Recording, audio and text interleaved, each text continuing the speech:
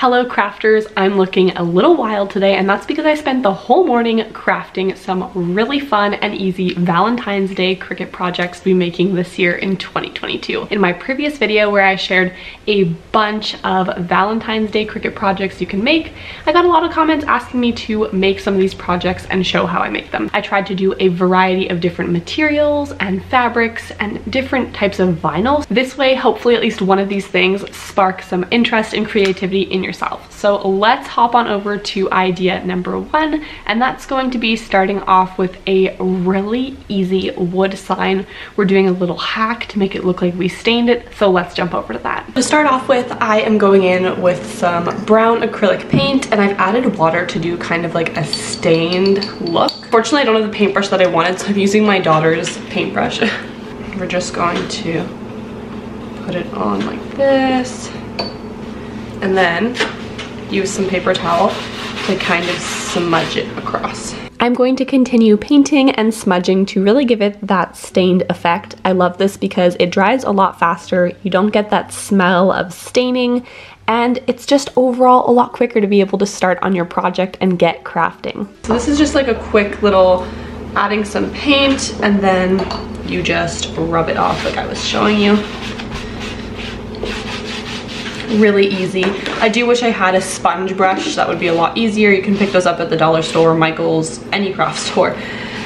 But I thought I had one, can't find it. Anyways, so as you can see already, it's drying, but it has that stained look. So I'm going to do the sides. So the most important part is to wipe it to give it that stained look. And then as you can see, it does drip. So just make sure that you're wiping it. Honestly, I probably should have done the edges first to avoid that dripping, but that's okay. We will just keep wiping it anytime we catch any drips. I do have my youngest beside me here eating a snack so that I can film this. So if you hear noises, that's why. So I'm really liking how this is turning out. I think I may add a little bit more just to kind of use up what I have, darken it up a bit. So I'm just going to kind of add it all across. The nice thing is you can be messy with this, like, and just kind of play around. I'm gonna buff out any drip lines. I'm going to let this dry a little bit, but as you can see, even just adding this with the water, you can really see the tones of the wood in there, which I like. This does look like it's a nice stained piece, which I can really appreciate because this cost me $1. Once our wood plank is dry, I'm taking some quick measurements, and then I'm going to hop on over to Cricut Design Space to start designing the image that I want to cut out. So I am putting kind of like a template at the background here. I'm not actually going to be cutting out the brown there, the brown square, but it's just there for reference so I can kind of see what I want the placement to look like. I also decided that I wanted to get a lips SVG added onto there. I googled it, and really easy to find that online. I wanted something that works for Valentine's Day decor but also works year-round, so I feel like this is super cute. And now I'm just playing around with some fonts to see what I find works best. Once I found the fonts that I wanted, I made sure to change the colors. That way my machine and my Cricut Design Space can sync up and know that I am wanting to cut this on 3 different goes. That way I can do all the colors I would like. I went ahead and cut everything that I needed. I really like using my scraps if I can, so you can see me here cutting around all these little bits, and it's really just me trying to utilize the scraps that I have and not waste vinyl. I just really don't like wasting things, especially when it's expensive. Vinyl can add up quickly when you craft a lot, so I definitely like using up those scraps. Now that I have the transfer tape on, I'm just going to lift this up and move this over to the wood plank.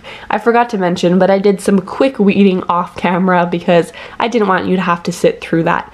But now I'm just placing it before removing the transfer, just making sure it's all where it needs to be. The part with the wallet, there's supposed to be a period after that, and it didn't come up when I lifted the transfer tape, so I am gonna go in here and just add that on, cut off a little bit of transfer tape, and then just add it on really easily. So it's not a big deal if you think you mess it up. You can either recut some more vinyl. I've definitely done that on the letters I many times in the past. You lose the little top part of it, so don't worry if you mess up, you can definitely go back in. And this is the finished product. My husband had a good idea to add some little command strips or hooks to hang your keys on there. So definitely a really cute and inexpensive little gift or decor for your home. The next project we're working on are some Valentine's themed candles. I wasn't sure if I wanted to go with the Netflix and chill theme or just some cute heart shapes, so I did design both, but I did decide ultimately to go with some heart shapes in 3 different colors using some scraps from a previous project that I've done.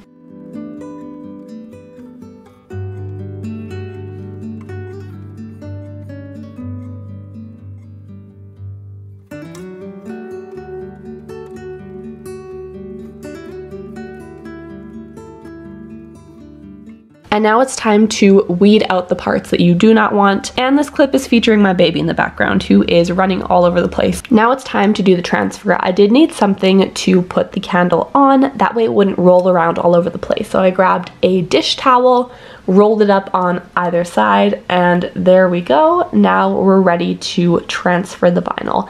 I did just cut it into little bits. You could absolutely just cut a full wrap with the hearts so they're in place, easily wrap it around and be one transfer that way. But like I said, I really like to save as much vinyl as possible, use up my scraps. So I did make a bunch of very tiny little ones that you can see here cut up. Saves me a lot of vinyl. Takes a little bit more time, but I thoroughly enjoy it and get a lot more vinyl out of it when I do projects this way. I forgot to mention I picked up this candle at my local dollar shop for $1.75. I made sure to peel off the labels and then I washed it with some Blue Dawn dish soap and hot water just to make sure that all of that sticky residue was off there. There we have the finished product. For my last project today, I wanted to do something with some heat transfer vinyl and I wanted to make my daughter a shirt. So she's really into unicorns. I tried to play around a little bit with the Valentine's theme and unicorns, and I also wanted to try out this holographic vinyl that I bought a while ago and I just really wanted to try out, and I thought it would be perfect for the unicorn horn. So I'm doing my best to kind of play with this image that I downloaded off of Google for personal use. I'm doing different slices in here to just try to get the horns separated. This way when I go to cut the holographic vinyl, I don't have to use so much of the sheet. I only have one really small sheet and it was kind of expensive, so I want to make sure I am leaving as much space and just cutting what I need. If you do choose to use a heat press like me, there is a guide online with the Cricut website that you're able to put in your material. For example, I'm using 100% cotton, and then you're able to put in what kind of vinyl you're using, and then it just makes it a lot easier because it breaks it down for you. I definitely had to go back in and convert it to Celsius instead of Fahrenheit because I cannot do that math in my head. When I am working with heat transfer vinyl and fabrics, I make sure to do a good lint roll, and then I do just add a little bit of heat to the material first. Then I make sure to line it up. I like to do the 3 finger lengths under the collar, and then I measure on both sides just to make sure it is in the middle. I do make sure to add some parchment, wax, baking paper, or you could use butcher paper, just to make sure I'm not burning and melting the plastic transfer tape. That has happened in the past to me, and it sticks to your Cricut Easy Press. Not fun.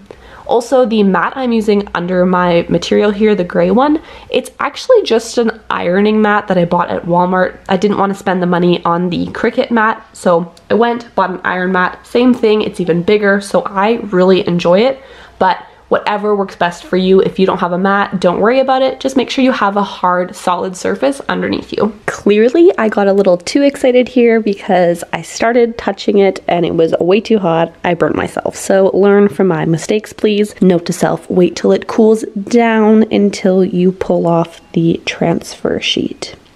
Ouch. It was a little bit tricky to work with. I did end up melting the image a little bit, so to fix that, some glitter vinyl that I had, and I did a little rose. My husband saw this later and he said it looked a little crazy, like I just threw a bunch of things on there, so maybe not everyone's cup of tea, but I will tell you, my 4-year-old will love this. So that's all that matters. It's for her. That's a wrap on those 3 Valentine's Day gift ideas. Tomorrow, I'm going to be posting my uncensored adult version. So if you're interested in that kind of humor, the crude humor, adult talk, you know what I'm talking about, stay tuned for tomorrow. Once it's up, I will link it right above here. Thanks so much for watching. See you next time. If you are interested in more Cricut content, be sure to check out this one here. And I have a whole Cricut playlist for you to check out with lots of Cricut projects, crafts, and even tutorials. Thank you so much for watching, and I will see you next time. Happy crafting!